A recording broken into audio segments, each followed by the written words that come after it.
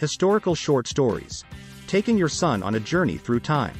The beauty of literature is its ability to transport us to different worlds of fantasy, of distant galaxies, and more fascinatingly, into the depths of our past. The magic of historical fiction. At the core of many great historical tales for children is the principle of edutainment, educating while entertaining. Curated time travel. Stories across eras. Ancient civilizations. The Golden Bull, by Marjorie Cowley. Dive into Mesopotamian life around 2600 BC, where two siblings embark on a journey after their father's mysterious disappearance. Medieval times. Crispin. The Cross of Lead, by Ovid, an American masterpiece set in 14th century England. The Age of Exploration. The Landing of the Pilgrims, by James Doherty.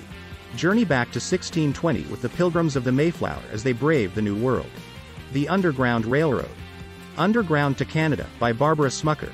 This gripping Canadian narrative follows slaves as they make their harrowing journey to freedom. Victorian England.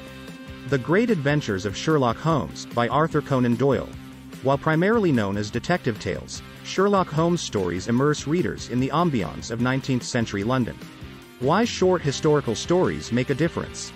Historical fiction provides context. Suddenly, events like the Revolutionary War or the Gold Rush are no longer just dates or events. They have faces, emotions, and narratives attached. As Dr. Maria Nikolaeva from Cambridge University points out, fiction allows children to experience events emotionally and cognitively. These stories expose children to different cultures, traditions, and ways of thinking, encouraging a more holistic worldview. As he flips through the pages, he's not just reading, he's living through 1,000 lifetimes, understanding the world a little better with each tale.